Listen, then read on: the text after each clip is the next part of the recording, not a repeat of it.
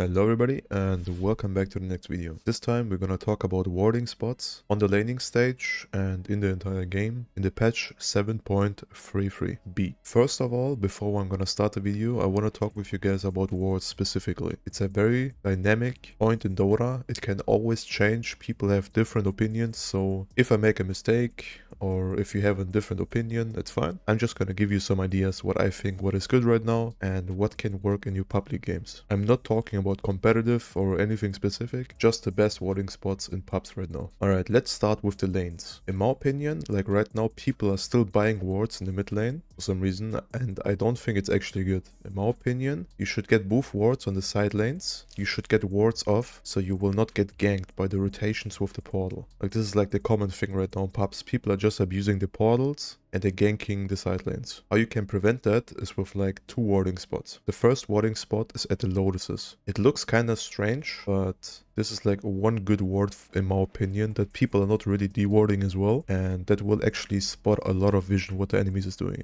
what the enemies are doing. Like as you can see, you literally see the entire area here. You see the rotations between this way, and on the top one.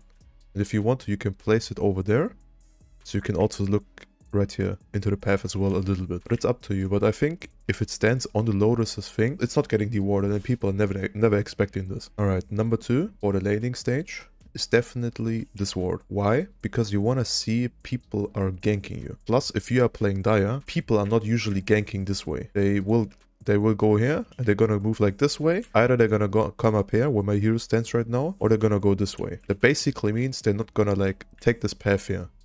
So in my opinion, like this ward is great. Don't even take the watcher, just place the ward. It is very good, so you can see all the rotations from the enemies when you play Dire, of course, and you can actually prevent them to kill you. On Radiant, it's a bit different. I'm gonna show you that right now. Alright, on Radiant, it's a bit different, as I said. In my opinion, people are not really going like this way sometimes, but usually they go this path right here, because it's right behind the tower, of course. So in my opinion, the best ward for that is actually here.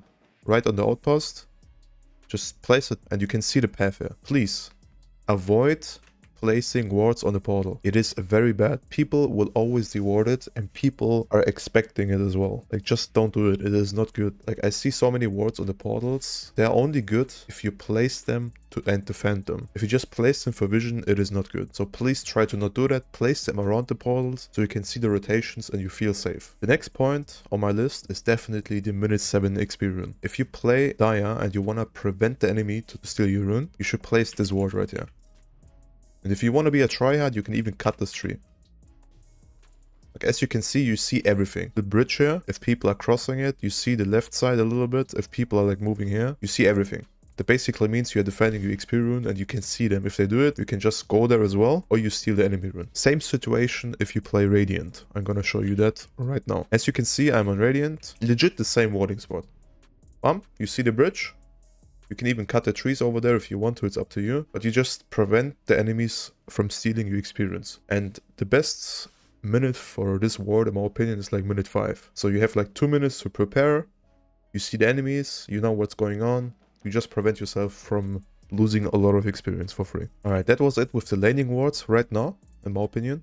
That's like the important ones. Besides like the laning wards, obviously you can place them as well. It's always up to you. But other than that, these 4 or 5 wards I just told you are the most important wards in my opinion, and they will actually make you feel safe on your lanes and prevent you from dying. The next ward I'm gonna tell you about is basically after the laning stage. Like if you wanna like rotate a lot around middle, or you wanna rotate a lot about the enemy triangle, if you play Dire and you wanna go invade this triangle here or see what's going on, you can literally just cut this tree here and place this ward, and you're gonna see like a little bit of the triangle.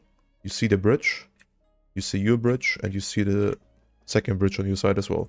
A little bit of the river, and everything is good. If you want to, you can even cut this tree, and you're gonna see even more. Like this ward is very efficient if you like wanna play around this area in the current state of the game. Alright, the next point I wanna talk with you guys is actually, please listen to this point. Stop warding cliffs or portals. Stop doing it.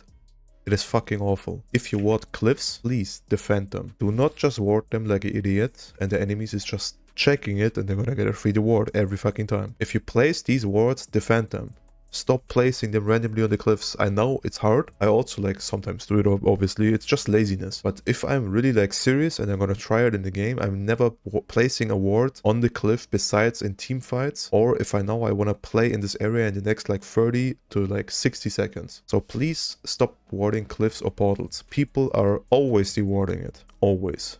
They will always check it and they will always feel there's a ward, especially when they saw you like for a millisecond on this area around. That the first thing they're gonna think of is deward the cliff or deward the portal. So please do not do this. It is fucking awful and it's like gonna lose you a lot of wards. My next point with the wards is basically, if you ward, you should actually abuse the watchers. I mean sure, you can take them and they're gonna give vision, but just think about it.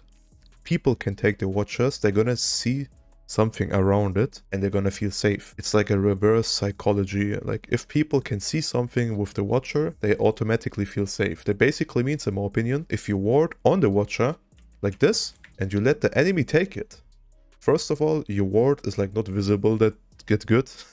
Like they need to watch closer to it.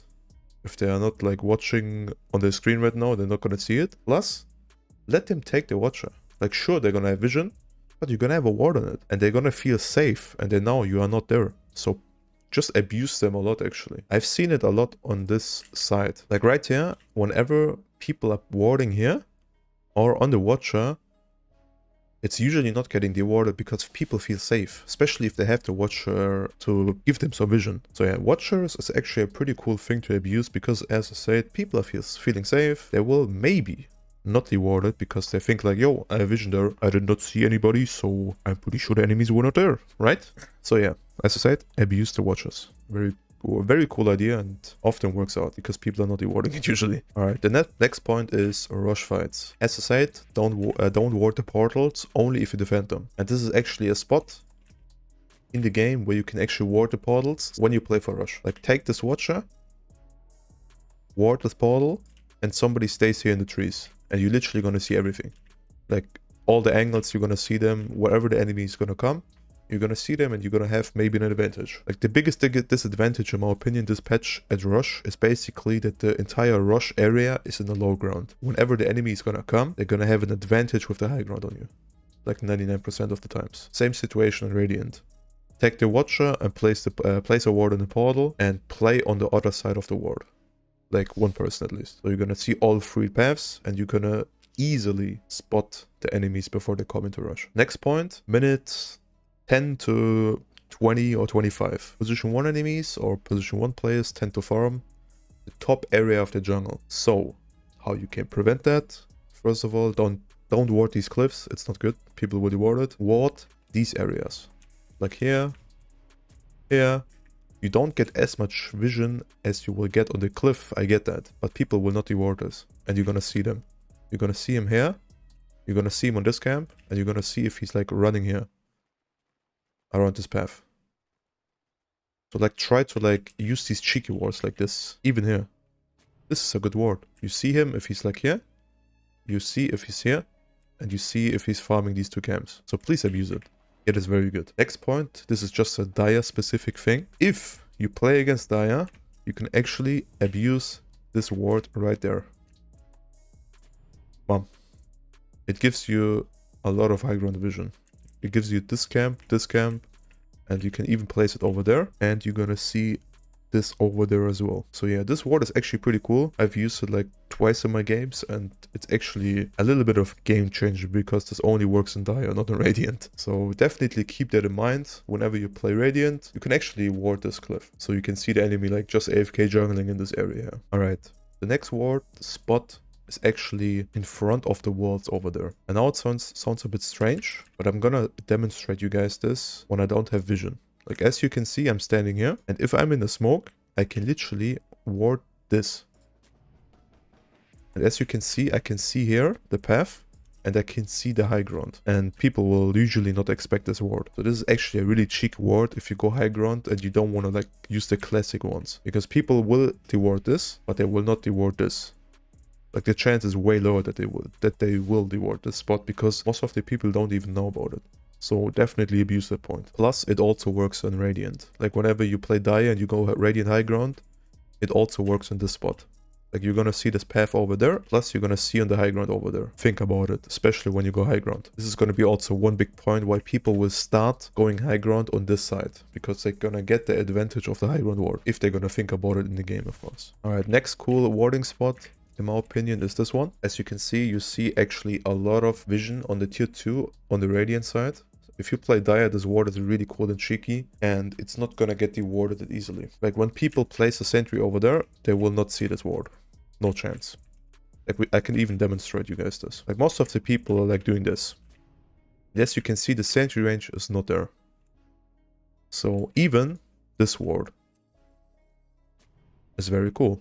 Like it has the same purpose, but this ward gives you like high ground vision above the trees, and this is in my opinion the like bigger point of doing it. You can even cut this tree if you want to, of course. If you want to, you can even cut this. It's up to you, but like cut one tree and then place it. But the best thing you can do is cut all 4 trees, because if there's like only 1 tree missing, it's kind of obvious that there's a ward probably. So think about that as well. That was it for my input. I'm gonna show you guys some cheeky and cool wards you can place in the game that I'm not gonna like talk specific about it, because it's kind of obvious that people gonna ward there. But I'm gonna give you like better ward spots than usually people place. So yeah, stay tuned for the following warding spots that I'm gonna show you right now.